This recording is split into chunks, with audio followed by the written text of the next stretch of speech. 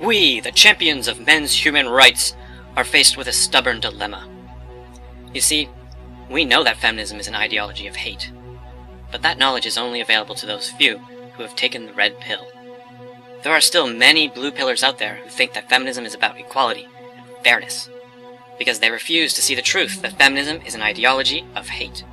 We know that feminism is hate, but sometimes it's hard to find the evidence that a blue pillar can really swallow. They want to see that smoking gun. And this is the smoking gun that they want to see. Some people will say, she's smoking alright, but she's not so scary. Not so fast. A wise man once posed the question, does the flap of a butterfly's wings in Arkansas set off a tornado in Texas? Indeed it can. We witness the same pattern over and over again throughout history, but we never learn. It starts as a beautiful and harmless-looking butterfly, but then it flaps its wings, diverting the airflow ever so slightly, which sets off a domino effect, leading to the perfect storm, which unleashes a devastating tornado, killing thousands of innocent people. Now what if we could go back in time and find that butterfly and trap it before it can do untold damage? Would you act, or just let it flap away as it pleases? Feminists flap on about a lot of hateful things, but they are right about one thing. Even the most ruthless serial rapist once started out as an innocent-looking human male child. Those of us who live in the present have an obligation to protect the future from genocidal maniacs like this piece of subhuman scum by any means necessary. But before we rush to act, we must research so that we can understand the diabolical evil that we are dealing with. Exhibit A. Personally, I don't support the circumcision of anyone. It's really more of a traditional and cosmetic procedure, all that Christianity stuff. I'm sure a lot of people prefer the aesthetics of a man who has been circumcised, but it's really something that isn't beneficial enough to be useful, in my opinion anyway. So she is against male genital mutilation. Well, there are also anti-Semites who are against circumcision, because they use it as an excuse to accuse all Jews of evil practices. And do you know who else was an anti-Semite? That's right. Adolf Hitler was. Exhibit B. Well, basically, I don't support abusing or humiliating children, female or male. Studies have shown that boys who are abused, especially by women, at a young age, mentally, physically, or emotionally, often grow up to have issues, obviously. They might grow up to be abusers, or just unbalanced and disturbed in general. That's a human thing. The abused become abusers. Logic. If you do have a male child, you should teach them that all avenues are open to them. Whether those avenues are stereotyped as feminine or masculine, do your best to nurture them and teach them to be kind and gentle.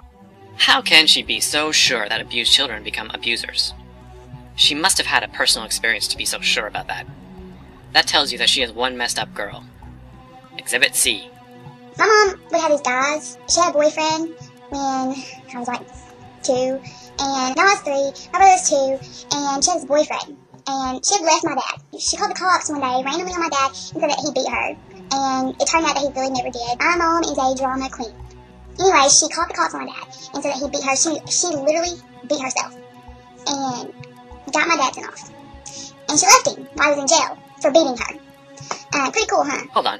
This girl just said that a woman would lie about domestic violence just so that she can get an advantage in family court.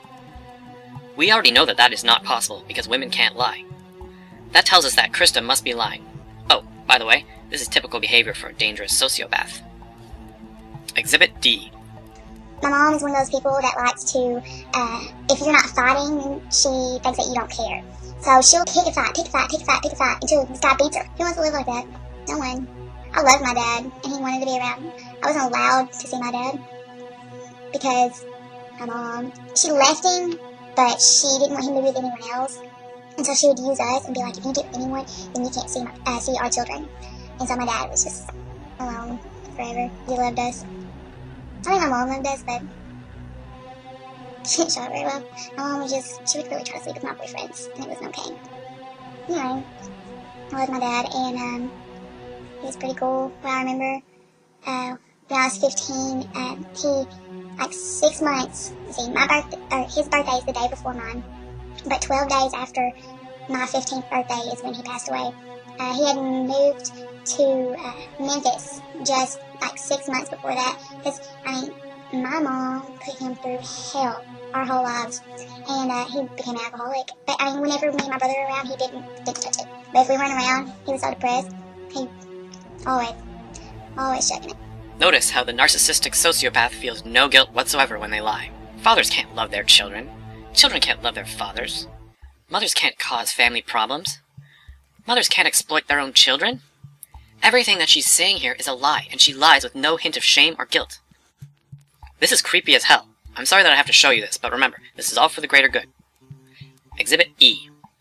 However, when it comes to rape, many people contend that the solution in the West is to set forth campaigns about teaching men and boys not to rape, or that they can stop rape. It is one of the only crimes that we make this sex-related distinction for, and I feel that this is the wrong way to approach handling the problem. My opinion is that going about it in this way only makes men more resentful of not only feminism, but perhaps even, on occasion, women in society as well. Condemning and targeting entire demographics like that often leads to a negative backlash and some type of bitterness or feelings of indignation. They feel that they are being shamed or attacked or targeted unfairly. We need to stop placing the guilt of rape solely on men when we go about teaching people that rape is wrong. We need to seek to inculcate in all people, female and male, black and white, all human beings, the idea that they should respect the personal space of others. We need to teach everyone to not take advantage of others. We need to instill in everyone, female and male, an understanding that rape is wrong and that they should not harm or violate others. The only thing that we will accomplish by targeting men on rape is making them more aggrieved and resentful, specifically of feminism, and the proof of this sort of antipathy towards the notion of teaching men not to rape can be seen in many places. We just have to stop doing it. We have to go about condemning it and teaching that it is wrong in the same way that we do most every other crime. We should not make it the exception or make any sex-related distinctions in regards to the crime of rape. Now, I'm a staunch supporter of free speech, but what Krista is saying here has clearly crossed the line into hate speech. She actually said that rape should not be treated as a gender issue. But all the experts agree that rape is a gender issue, and all experts agree that all dissent from this is hate speech. I do think that Krista should have the right to say something this extreme, but I still think that somebody should hold her accountable for this act of hatred and bigotry, so that she will be afraid to speak her mind freely in the future. Exhibit F. If you're a woman who lives in the West, as I do, you're not oppressed. You may face indirect dangers each day, as all people do, and you may occasionally find yourself discriminated against in a social setting, or you may find yourself offended by some sort of proposal, or by some sort of advertisement or form of media, such as a movie or a video game. But these things in and of themselves are not oppression. Oppression is defined as prolonged, cruel, or unjust treatment or control. None of these things are the things that women in the West on an average and daily basis will face. Commercials, video games, and an asshole on the street who whistles at you do not control you. These things only have power over you if you allow them to have power over you. This falls into the category of hypersensitivity. If you are an adult and you do not let these things affect you, you will find that you will have a far happier and more productive life. Here, she denies that women are oppressed. This is the kind of callous attitude that only a hardened sociopath could possess. She has no sensitivity or compassion for human suffering. She outright denies human suffering. This woman is sick. Exhibit G. All I can do here is offer a little bit of friendly advice for the dames. On YouTube, when you flag the videos of others, especially videos of dissent, you'll be seen as a coward, no matter how you try to justify your actions, unless people are giving out your personal information, like your real names, locations, phone numbers, whatever. People are not going to side with you. And quite frankly, I myself do not approve of the sort of flagging that you're doing. You will not win this fight, and the more that you flag and try to silence dissent, the more popular and widespread the dissenting videos will become. If you hadn't noticed already, Snake's videos, which had previously been seen by just a few thousand people, have now been seen by many more thousands of people, and he's gained quite a few subscribers from this whole ordeal. It does not look good on you, and it only validates the notion that feminists cannot handle criticism. It only reinforces the idea that feminists are cowardly, self-victimizing silencers. You could have gone the other way and allowed videos to remain, and perhaps even responded to a few of the dissenting videos with your own counterpoints to show that you truly believe in what you were saying. But you didn't, and now your flagging has backfired, and once again, we're left with the same stereotype that feminists still go out of their way to snuff out opposing points of view because they cannot handle being critiqued. So you can either continue to waste your time flagging and running the risk of losing your own channel, while more and more people make and mirror videos against you, or you can stop flagging and actually respond and show that you feel that your points are valid and justified. Either way, I don't really care, but you're doing your enemies a favor here, and you're only damning and discrediting yourselves. It's an unnecessary conflict that you will not win. Here she is, giving helpful advice to those pesky dames who are known supporters of flagging and censorship on YouTube. Anyone who supports people who support censorship is supporting censorship by extension. And only fascists or sociopaths support censorship. So this tells us a lot about this woman. Exhibit H. Misogyny affects over 3 billion out of 3,300,000,000 women every day. I was once harassed in an elevator that I rode in. It came right up to my personal space and asked me out for coffee, and I said, "Look here, buddy. How would you feel if you were sexualized in an elevator?" was such a misogynist, he asked me again. I don't like it when women get harassed. It makes me feel bad, because I'm a sensitive woman, and I'm doing my videos for a good reason. I'm protecting women from misogyny, and I'm doing my job. So the next time you see a woman getting hit on by a man, I want you to get right up in that man's face and go, look here, buddy. You better stop objectifying her, and I guarantee it'll work. Her figure about how many women are affected by misogyny every day was inaccurate, which again proves that she's either a liar or just really, really stupid. But in light of the other evidence presented so far, we must obviously conclude that she's a liar. Also, notice how she claimed to have been objectified in an elevator with coffee. That's exactly the kind of misandry that we've seen before from the likes of Rebecca Watson, who is a known sociopath. Exhibit I.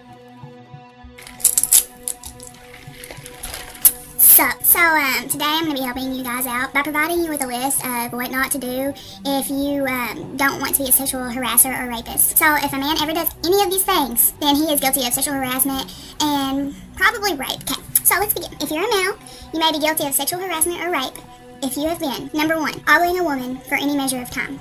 Number 2, whistling at a woman. Number 3, discussing one's partner's sexual inadequacies with or in the presence of a woman. Number 4, sexual innuendos towards or near a woman. Number 5, commenting about women's bodies, even generally. Number 6, accidentally brushing sexual parts of a woman's body. Number 7, sending a woman lewd and or threatening letters or messages. Number 19, putting down women in a hostile manner. You guys on my channel do all of this stuff to me. You're horrible. Number 20, exaggerated and mocking courtesy to or near a woman. Number 26, making, hooting, sucking, lip smacking, and or animal noises towards or in the presence of a woman. I just don't know why guys like bark at women. That's just kind of awkward for the guy. Number 27, pressing or rubbing up against a female victim. Number 28, sexual assault against a woman. If you've done any of these things, you should probably be in prison because you're either a creep or a rapist, and you disgust me. What this little she-Hitler is effectively saying is that all men are rapists and creeps, and that she finds men disgusting. Wow. Isn't that just sickening? Nauseating even? We owe it to men and boys everywhere to put information about this enemy of men and boys up on registerafemaleuoffender.com because she is clearly a potential child murderer. But it gets much worse. Exhibit J. Stone's channel, the one you're viewing now, has been commandeered by us for the purpose of disseminating the tendrils of truth to all corners of the net. There will be no escape. There will be no resistance. So subscribe to the channel now, and we may just show you mercy. Have a wonderful day. As you can see, she has already begun to amass her internet legion. And this is really sad because this guy Stone, he used to be a bona fide MHRA. He used to care about men and boys, but now she controls him with her neoteny powers. We have lost him and his channel to the enemy. Now we can no longer deny that we are at war. This really is a matter of life and death. And there's more. Exhibit K. Was he standing outside of a school waving a gun around and proclaiming his plans for mass murder? No. Did they find that he had been mapping out plans for terroristic killing sprees in his home anywhere? No. Did they find that he was in possession of any sort of weaponry?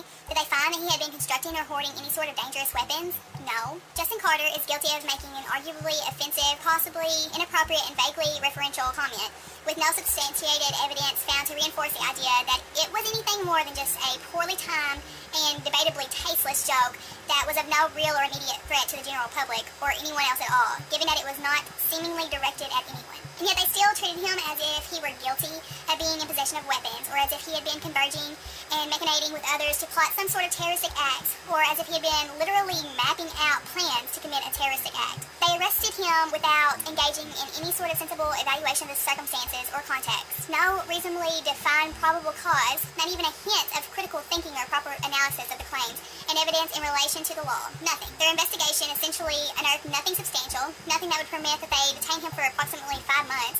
5 months in which he underwent psychological and physical suffering and distress, was placed in solitary confinement, put on suicide watch because he'd almost lost all hope for his life. This is a miscarriage of justice, in the sense that it wasn't directly or even immediately harmful to society in a way that can be authenticated, or in a way that would warrant his arrest with so harsh a duration of confinement and such severe treatment. It's not like a murder or theft or even someone plotting out terroristic acts and being in possession of dangerous weapons in a way that is actually tangible with real, meaningful, and authenticated evidence that makes the arrest reasonable and the confinement and treatment arguably valid and lawful. No, it's about policing thoughts, misguided policies, and overextending the boundaries of what is fair, reasonable, rational, and useful to society. This isn't just about freedom of speech or the right to say whatever you want. It's about a vaguely defined war on terror that has far exceeded its capacity to do things which make any sort of sense based on the purpose of our written laws. Are we combating thoughts? Are we combating speech? Are we combating certain phrases? If someone mentions shooting up schools or bombing, does that now automatically warrant the same treatment that we would give someone who actually commits these acts post-enactment? Are we combating a certain sort of feeling? Fear? Terror? Are we combating certain individuals, cells, organizations, ideologies? No one has ever really coherently defined what we are struggling against. When we inquire, we receive vague interpretations, mixed clarifications, various, conflicting, unusual, and useless information. Nothing that can make us feel any more secure than we already were, but more like we're being terrorized by our own government. Their enforcement of these laws and policies has no clearly defined sensibility or probable cause within the confines of the law. They are not employing reason or fully analyzing and considering context, circumstances, or the benefit, cost, and harm of the things in relation to society, which is essentially the entire purpose of all the laws that we have. Justin Carter is not the first that this sort of thing has happened to, and he certainly will not be the last. It is not just about being able to say anything and expecting that our government will be reasonable and sensible enough to know whether you're serious or not, because they won't be. We know that now. This is about overreach, ruining lives, mental and physical health, individuals arresting people senselessly, imprisoning people, taking away their absolute freedom in a way that is entirely unwarranted and unsupported based on the evidence in relation to the claims against them. This is about relinquishing our liberties to the state for vaguely defined safety, false security, poorly enforced laws, and an utterly incompetent and reckless agenda to end something through a war on terror that has never truly been properly defined for us. It's not certain what the immediate and practical solution for this rising problem is, because in some respects, we may have already reached the point of no return, but I can tell you what it's not. Fear of suffering the same consequences that Justin did for saying something similar. Once you become too frightened of the state to engage in your supposedly clearly defined freedoms, you're no longer even free to the extent that the laws permit, and they have and will continue to remove your so-called liberties until you no longer even have the control to fight back against them. They're acting in a way that is thoughtless, dangerous, intimidating, and even autocratic, but being silent because you fear being penalized, or being silent when they do this to someone else, like they did to Justin Carter, is not the solution. We deserve more than this. We deserve more freedom than this. We deserve more autonomy than this. We deserve a more competent, sensible, reasonable, and fair government. And we deserve more competent, sensible, reasonable, and fair enforcement of the law, which does not ignore probable cause or lack thereof, evidence or lack thereof, or context and circumstances when evaluating what is or is not justified. There is no denying that Krista, the future Führer, looks really shady here.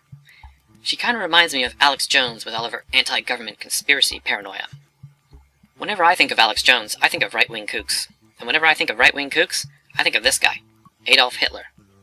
So you know what to do, fellow MHRAs. Now is the time to get your butterfly nets and snatch this butterfly up before the future happens.